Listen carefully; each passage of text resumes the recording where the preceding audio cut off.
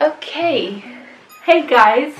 So, it's the second time you see me this week here on YouTube, right? It's so weird because I used to be so bad on YouTube. I barely uploaded, and then I started being so consistent this past year, and now I'm in quarantine. I've been bored, I have more free time, so I decided that this week I was going to upload 2 videos, and probably next week too. As long as I'm in quarantine and I have time, I will provide you more content. Now for this video I decided to talk to you guys about something that you guys know I'm very passionate about, which is anime. I'm a huge anime fan. I really love watching anime.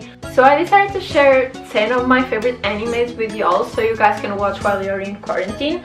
And this video, please, if you're like an anime super fan that's like an anime elitist or something, don't come for me. When it comes to anime, in mostly everything in life, everyone has its own likes and opinions, so yeah, don't need to come for me, because I know there's people in the anime world, a lot of discussion about what's better than what, but here I'm just going to show you my favorites. I'm going to show a little bit of everything in case you have different tastes. Are the elitists gone? Can I start?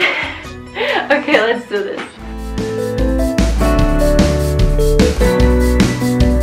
First one is Naruto. My all-time favorite anime, I gotta tell you. It's a shonen anime, so it's an anime especially made for like young boys, but everyone can watch it, okay? There's a lot of people who love anime and don't like Naruto, and there's people like me that are obviously super obsessed with it. So if you never watched Naruto, here's why you should watch. It's a little boy that is not your obvious hero. He's not like the best of the class or anything. He works his way up to become a really good ninja. So Naruto, the character, he's very likable, and it's one of the reasons why I think it's so easy to fall in love with him and the whole anime series, because he's very relatable, you know. He's not the typical super perfect guy, and he's very funny, so you'll definitely be laughing a lot. So the entire Naruto series plus Naruto Shippuden, which is like the second part, it's amazing how the character's development is made. So you will probably fall in love with a lot of different characters because they are so charismatic. They work really well, the concept of good and bad and the thin line between them, like no one is totally good or totally bad, and that's something I really love about anime, and I think it's very good to show your kids and everything. Now, the bad thing about Naruto, and that probably a lot of people will tell you, is that Naruto is a pretty long series that has a lot of fillers. So fillers are those episodes that the content doesn't really matter for the whole storyline. You can skip the fillers. I personally watched I think all of them. I don't really care. But if you like anime already and you always wanted to watch Naruto but you never really got into that, this is the perfect timing, because you're in quarantine, you're probably bored, and it has like a million episodes. So also Naruto, the first season is available in Netflix, so you can watch there. It's so much easier. So if you like it and want to watch the Naruto Shippuden, which is the best one for me, you can just use Kiss Anime or Crunchyroll, I don't know, one of the websites to watch anime. Now the second anime is Death Note. So Death Note is like, I love it so much. Death Note, I think, is the perfect anime for you to start watching anime, because I can't believe there's like one person in this world that can watch Death Note and not like it. It's like a short anime series that you can watch really easily. It has a really good storyline, only a few characters but well developed. So the storyline is basically a guy that discovers this notebook, and he realizes that the notebook has like special powers. So if he writes a name on the Death Note, that person will die. Now Death Note is also available on Netflix, so you can watch the whole thing there, and it's so easy, so just go and do it. Now the third anime is also available on Netflix, so you can watch the whole thing there. It's Assassination Classroom. So I finished watching that anime last month and I really loved it. The main character is like this huge yellow, almost kind of emoji-like creature, and I'm so used to the very aesthetical boys and girls of anime. I was kind of, should I watch it? I don't know if I'm gonna like it, but little did I know that it's so freaking cool. So the storyline is basically that character is kind of a monster, whatever. In this classroom of students, this is like the most bizarre story ever, and the government says that they need to kill that monster until the end of the school year.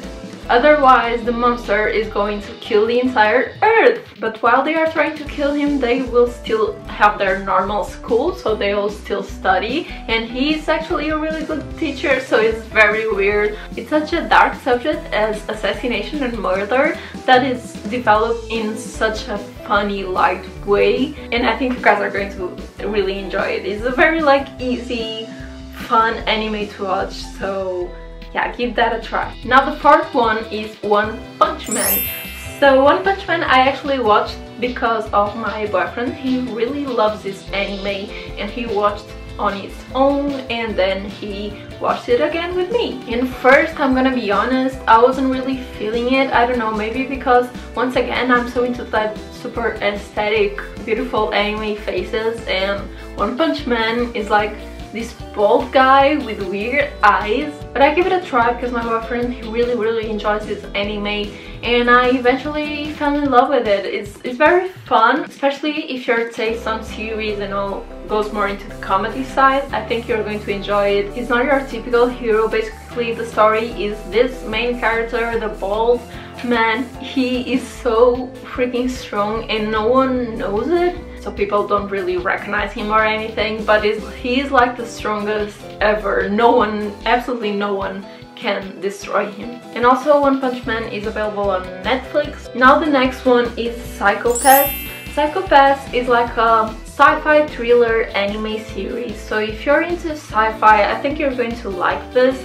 This is a more serious, more grown-up anime, so it's not the anime for kids, and it's about a society where you have this device that measures your emotional status. So if you get a little bit more anxious and emotionally unbalanced, and if you have like weird thoughts or dark thoughts, your device is going to be like all over the place and you'll probably get killed. So if you're more into the thriller, dark anime, sci-fi, this is probably the one for you. Now the next one is one of the animes that I love so much. It's called Steins Gate. I'm a sucker for sci-fi, I'm a sucker for time traveling subjects.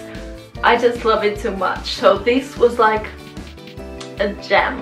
Basically the story is this crazy mad scientist that discovers how to make a time traveling machine that is actually a microwave. And all these weird events start happening before he realized that the microwave caused it. I really love the main character. I feel it's a very well made character and a very well made anime. And please watch it and then let me know how you guys feel about it, because I would love to find other Steins Gate fans over there. Now another one is Tokyo Ghoul. Tokyo Ghoul is so cool and so aesthetically pleasing. It's very dark, kind of goth. It's about these ghouls which they look like humans but they eat people. It's a little bit weird, but the main character is almost like half human, half ghoul. So he kind of sits in between these two clans and he can try to bring peace to the world in a way. You truly feel involved. It has really good music, by the way. I don't know, I really enjoyed Tokyo Ghoul and I think you guys are going to like it too, especially if you guys are more into like the mystery, dark horrors. You're probably going to like this one. The next one is not a series but actually a movie. So this movie is called A Silent Voice. So prepare your tissues because this one is for crying. You're going to cry. The storyline is basically this boy in school that used to bully a girl that was deaf, and after a few years he meets her again and they are both a little bit more grown up. It's just a really cool, touching movie that I think is very important to watch because the message is very current and very important. It covers mental health and how sometimes you don't really know what's going on inside people's minds. So even if you're not into anime at all, if you've never watched an anime series, you can start by this movie because I think movies might be easier to get into, and it's available on Netflix, so make sure you go watch it. Now the number 9 is Food Wars. This is such a cool anime, one of my favorites too. I really love the characters. In the beginning I wasn't sure if I was going to like it because I thought it was going to be all about food, and it wasn't going to have like a very entertaining storyline, but how I was wrong. And yes, it revolves around food, but it's a food school and they are competing, and like food for them is like a superpower, and they have competitions, and you will be very hungry watching this. Let me just warn you, prepare to gain some weight while watching Food Wars, but you can watch it on the other anime streaming websites. And the last one I have for you guys is called Promised Neverland. So this anime is very interesting, very different from the rest, I believe, and has a really big plot twist just in the beginning, because it all starts in this orphanage and they are really small kids. Everything looks like it's paradise. They love their mama, the woman that takes care of them. Plot twist, it becomes very gore and you can clearly see that something is wrong outside. So some of the kids start realizing it and they will try to escape or at least discover the truth. So it's very interesting and definitely not expected. So that was it, guys. I shared some of my favorite animes. I hope you guys enjoyed. Let me know in the comments which ones have you guys watched already, or which ones will you guys be watching. I really want to know. And also let me know in the comments if you guys want me to share maybe something else, like TV series or movies to watch while you're in quarantine. And I will be back next Monday. Don't forget to subscribe, guys. I see a lot of you watching my videos without subscribing. Come join our beautiful YouTube family. Bye guys, I love you all. Bye.